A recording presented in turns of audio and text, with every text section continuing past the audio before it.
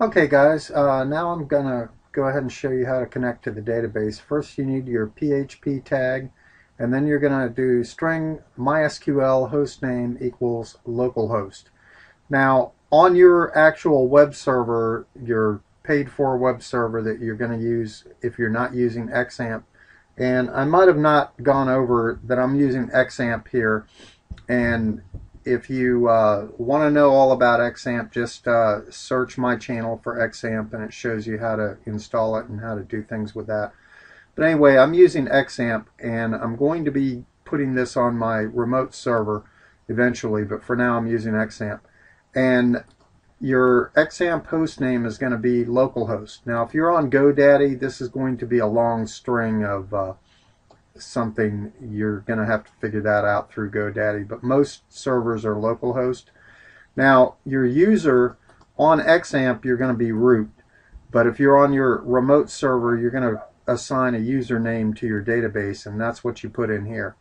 If you have a database password and you're on your remote server, which is how you're going to be using this, you're going to want to put that password in there, but on XAMPP it's just blank, so we're just going to leave that blank.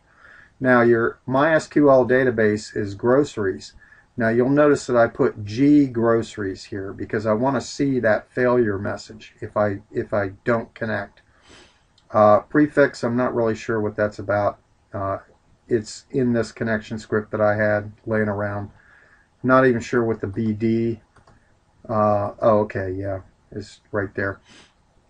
But anyway, BD equals MySQL connect, MySQL hostname, MySQL user, which grabs these variables from up here. And if it connects, then cool, it moves on. If not, it'll die, and then it'll shoot this message, could not connect database. Alright, and then MySQL select database is the MySQL database, which is this right up here, G Groceries, which we know doesn't exist, comma BD, which is this, that's where the BD comes in, or die, could not select database. Otherwise, if it works, it's going to echo all good, but we know it's not going to work because I've got a database name in here that is not correct.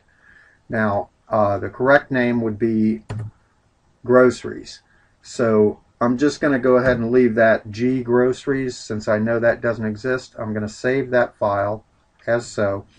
Now I'm going to go over here. I've called this connect.php and I've got a closing PHP tag at the bottom, open and close, and you can just look this up in high def and you can see what I've done here. Alright, now let's go to our layout here, and I'm going to type connect, which I've already tested it, so it's already in there. Now it's going to say could not select database. Now let's see which of those it was. Could not select database. So it's the second one. So it found the host name, it found the user, and it found the password. So you know what? I'm going to just change the user to rroot, which I know doesn't exist. And let's see if we get a different message that time. Nope, still could not select database. Alright, so either way, that's irrelevant, pretty much. Alright, so we know it's root, okay, and we know it's Groceries. So we're going to save that as the correct connection string to our local database. Now what we should get is all good at this point. So if we connect, we'll get all good. All good. Alright, so now we know we're connected. So this is the connection string that you're going to use, and it's called connect PHP. So now what we can do now is we can go to our index PHP, which is going to be our template for everything else, and along with include header PHP, before we do that, we're just going to control copy that. We're going to move down the line. I'm going to put that like so, and I'm going to change this to connect.php.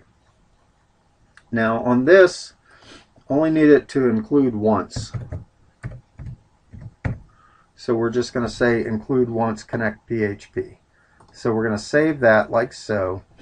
and this is going to set us up for all the PHP that we want to use from here on out. So we know that that's good. So we're going to go back here to our index, and we're going to refresh that, and we see that nothing's changed, except for the all good. Now we know that that's included that because we have that echo all good. So that we don't see that echo all good, we're going to go over here to our connect file, and we're going to take out this echo all good, because we don't need to echo that anymore once we know that this file works. So we're just going to take that out, and this is your complete connect file right here. So we'll save that. We go back over here to our index page, and now when I refresh this, the words all good should not appear. Okay, it's connected to our database, so now we can put our SQL down in our main portion of our page. So that's what we're going to do in the very next video. And to see this entire series, if you're not already on it, just click on my channel name by just clicking on the name of the person who, the lenfarneth.com under the video, and then you'll look for the playlist, and you'll look for the dynamic grocery list, or whatever I decide to call it, playlist. And thank you for watching. Please comment, rate, subscribe, and we'll catch you in the next video.